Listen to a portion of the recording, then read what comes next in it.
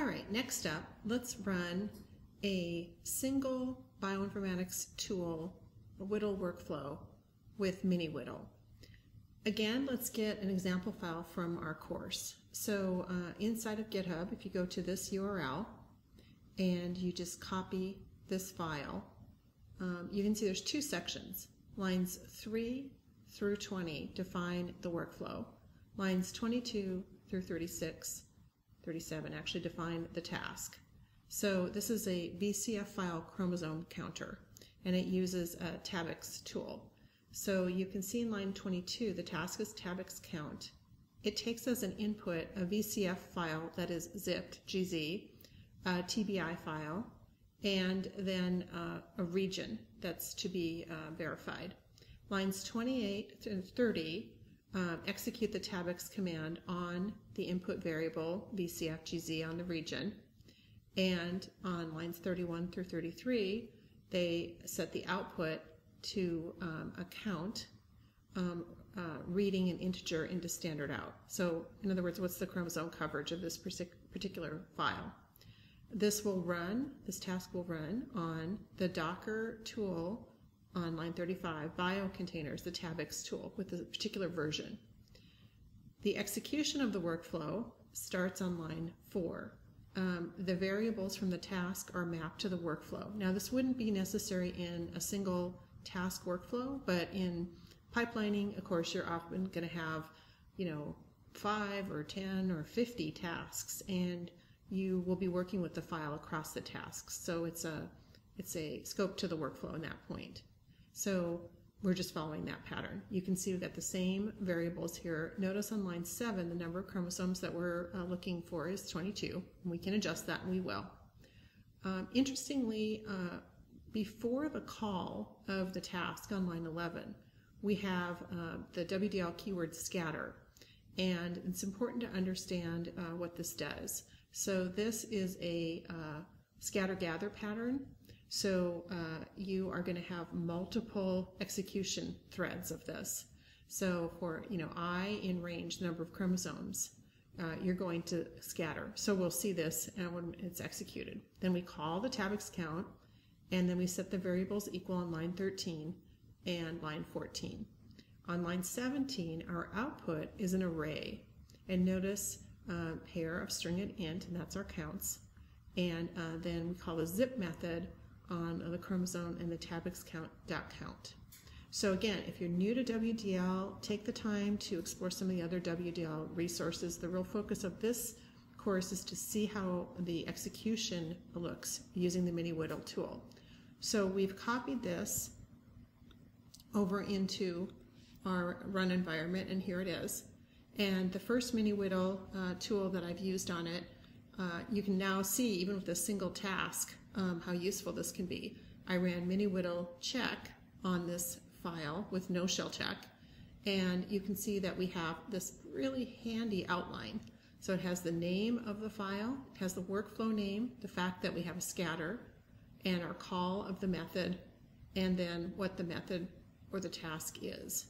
I tend to say method because of my background in classical programming, but it's task in this particular environment. Now, just as we did before, if we were to break this, and we were to put an S in here and save it, and then if we were to rerun this, we get an error. So, I know this is a real simple example, but when you've got really long WDL files, which is often the case, it can be really, really useful. And now we're going to use another capability of miniwdl, which is the run capability. Now in this case, we do have input variables. So we haven't defined them. So if we try to run this, it's not going to execute the workflow because we haven't said where our VCF file is, for example, but it will do something else. So I'll show you what that is. So it's, again, super useful if you're working with a WDL file and you're trying to figure out, can I repurpose this with my data? You can just simply say run, and then you get this very useful summary of what are the required inputs. In our case, it's a VCF file and a TBI file, the optional inputs and the outputs, and then in red it tells us what's missing. Now there's two different ways that we can map those required inputs. We can simply assign them on the command line, so miniwdl run, which is what we're going to do, or we can specify them in a file, an input file, and we can actually pass that as a parameter. We'll see that in a subsequent movie. This first one, we're just going to assign the values on the command line. Now, in terms of the input files, they either can be local, so in other words, you could upload them to this machine and put the path, or they need to be reachable. Now, in our case, what we're going to do is we're going to grab them off of a location off the internet. So I have this run command set up in the course here. So if you take a look at this, you can see that we're going to say miniwdl run, and then we're going to assign the VCF to this location from NCBI and the TBI from there as well. Notice that we're using the verbose flag here, and this is going to impact the amount of output that we get.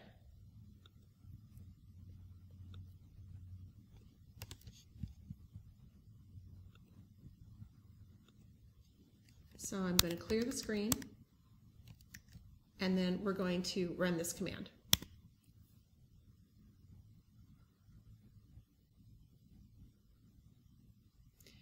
Notice in the bottom of the screen you have an elapsed, tasks finished, ready, and running.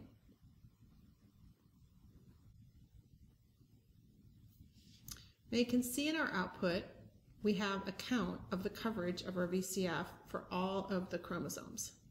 So because we specified all 22, so you can see it there.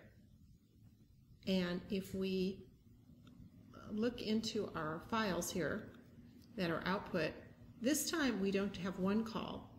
We have how many? We have 21. Why? We used a scatter.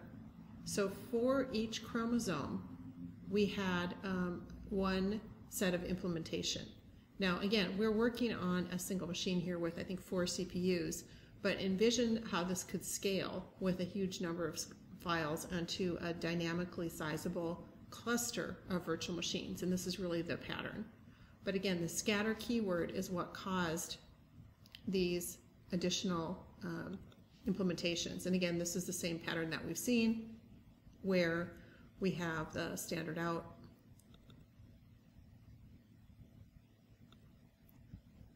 rephrase, where we have the standard out, which gives us the count here. Again, notice the amount of detail. We have a task log. So if we had a particular run of a task that was overrunning our compute resources or something, we could look at that.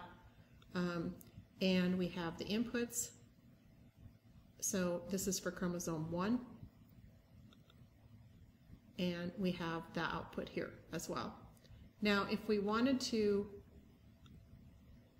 understand how this works by adjusting the amount of chromosomes, we could just say, let's say 3, for example.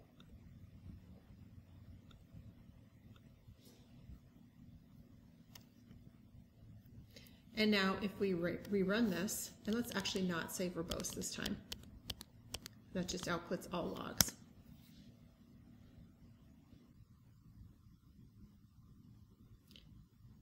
And notice here we have only the 3 chromosomes covered.